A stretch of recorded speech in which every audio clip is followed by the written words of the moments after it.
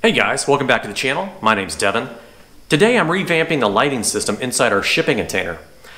The lighting's worked great for the first year and a half that we had it, but this summer, the glue that we used to attach the magnets to the yardsticks failed. And I think that's just because we've had 2 solid months of 100-degree temperature almost every day. And finally the glue just degraded and the lighting system failed. So now I've got all these magnets still attached to the ceiling of the shipping container, and I have lights that are attached to yardsticks with glue residue on the back of the yardsticks scattered along the ground. So we've come up with a new system to use, very similar to the old system. Instead of using JB Weld to attach magnets to the back of the yardsticks, we're going to be screwing in a different type of magnet. So I'll show you the components of that here in just a second. We're reusing the lights themselves. We're extremely happy with the lights. I will put links down below of everything that we're using here. The lights themselves, I looked today, they're still $42. They come in a 6-pack and they were really great. So the only thing we really had to buy for this 2.0 were these magnets. And these magnets are super strong. They're 1 1/4 inch diameter. Hopefully that's in the shot. And they have a hole that receives a countersunk screw. Now it comes with screws, but those screws are too long. I used a 1/4 inch countersunk screw. Now the tip did protrude just a little bit, but I went ahead and clipped on one light just to see if it mattered, and it didn't. But I can't leave well enough alone, so I used a Dremel to knock that down just a little bit. So for each light, you're gonna have 1 yardstick. Each yardstick, you're gonna have 2 clips that receives the lights. Those clips came with the lights, and then 2 magnets. So the lights come with the clips and the screws I used with those. They do protrude, but it's no problem because when you attach it to the roof, to the ceiling, it's going to be in this open void area, if you will. Does that make sense? So for installation, the first step is to find the center of your shipping container front to back. I have a 40-footer, so I'm going to count off 20 feet and then I'm going to put a marking down in the middle. And then we'll pull the ladder out and we'll move up top. Okay, so I marked front to back of the shipping container as well as left to right. So I've got that mark. This is the cord that's going to be going between each light, and it comes with the lighting system.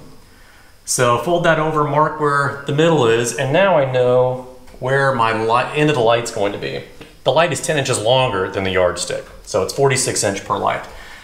So keeping that in mind, and it doesn't have to be perfect because when you put the clips on, the light itself slides in those clips. So let's just say I'm over here a little bit.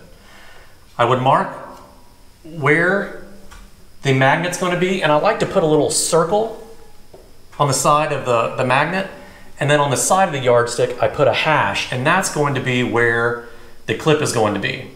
So the clip is going to be on this side, so that screw is going to protrude a little into this void, which is fine, there's plenty of room. So I mark on both sides where those clips are going to be and where the magnets are going to be. Now one thing I really want to point out is every 3 feet there is a seam, and that seam creates a bit of an issue. So it's still easy enough, especially if you're doing each light at a time, to just mark that you need to be moved over slightly from that seam.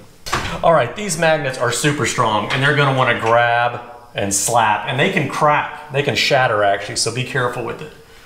But there's no getting around it to some degree. All right, and then to install the light, it's a breeze. There, it's that easy. And now we're just gonna daisy chain them. All right, so I'm gonna keep moving. It's really hot. Obviously you don't wanna see me do every one, so, oh, maybe I'll do a time lapse. That's fancy.